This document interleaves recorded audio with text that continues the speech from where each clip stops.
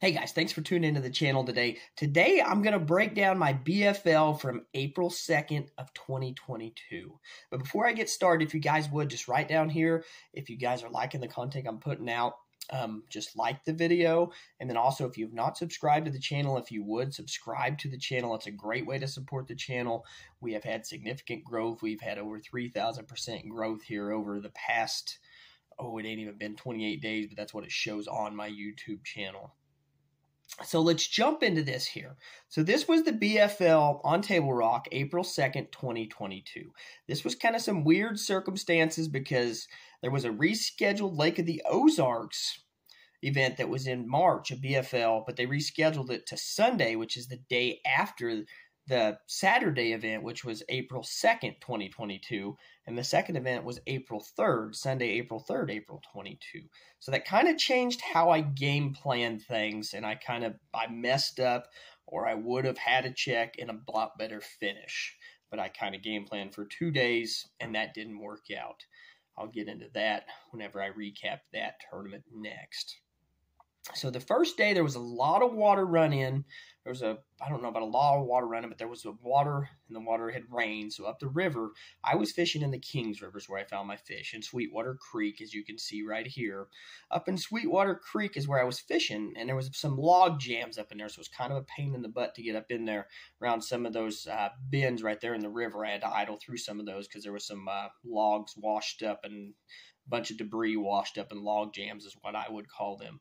So we got into Sweetwater Creek, and I started in there, and I was throwing this bait right here, which is a Spro rock crawler.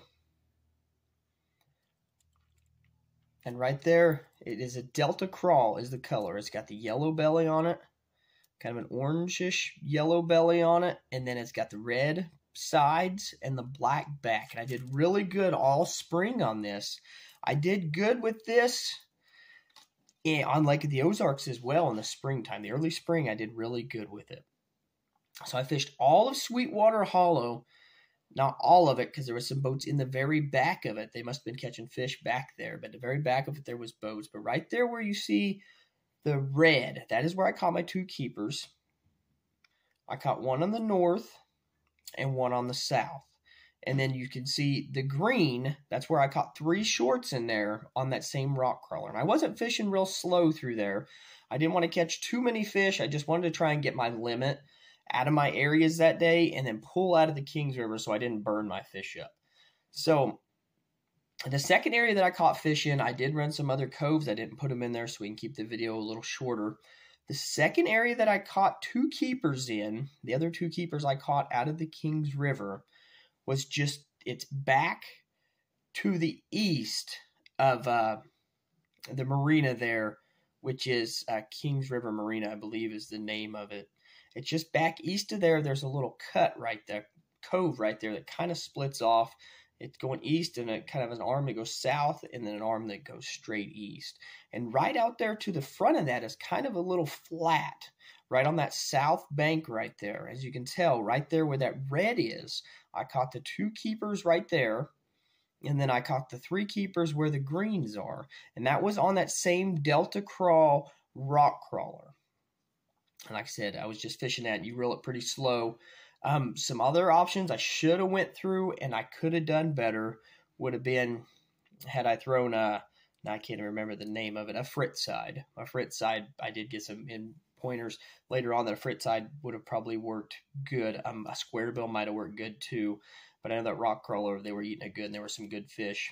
And I did miss 2 quality bites, one in this the second area and one in the first area.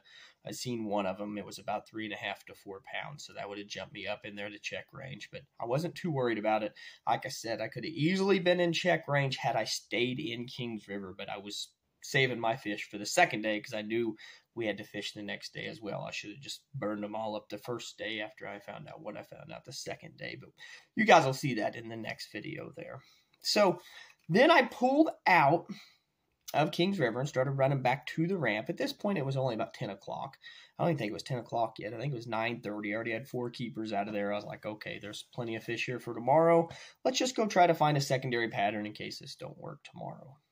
So I ran up, and they were one of the areas I caught my last keeper.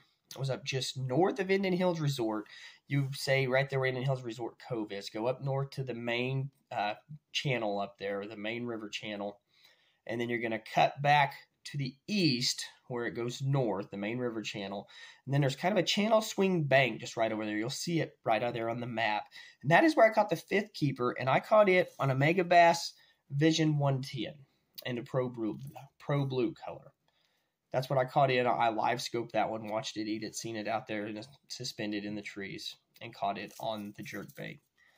And then I wasn't too worried. I just fished a couple areas and messed around at that point. Going back to the boat ramp because I knew I had all those fish up in Kings River, and I couldn't run back to Kings River at that point. So I knew I just had to search around for something else. But that's basically just simplified exactly what I did, showing you guys where I caught those fish. Now, why did I catch those fish up the Kings River? I caught them up there on that reddish color because it was more stained water, and those fish were shallower.